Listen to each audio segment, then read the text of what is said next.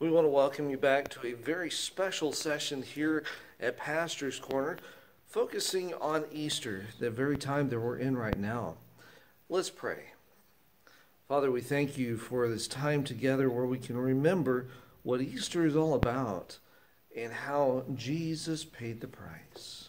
May we never forget that. May we continue to focus on the reason for why this is a season.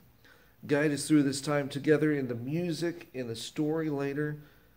Help us to connect together as a family of faith and help us to learn more about Jesus and what he still is doing for us. This is our prayer. In the name of Jesus we pray. Amen. Now, we're so glad that you've joined us today. Now, Easter is an amazing time. And even with that, there are so many ideas and traditions and concepts that go with it. But so often we forget the reason for why we actually have this day. And even more, how it was a culmination of the Passover itself.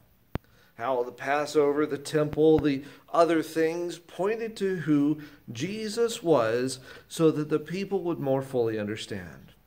But for us to understand, as we're going through our program today, maybe we need to stop and take a look at the beginning, where God started his own symphony that we are still a part of.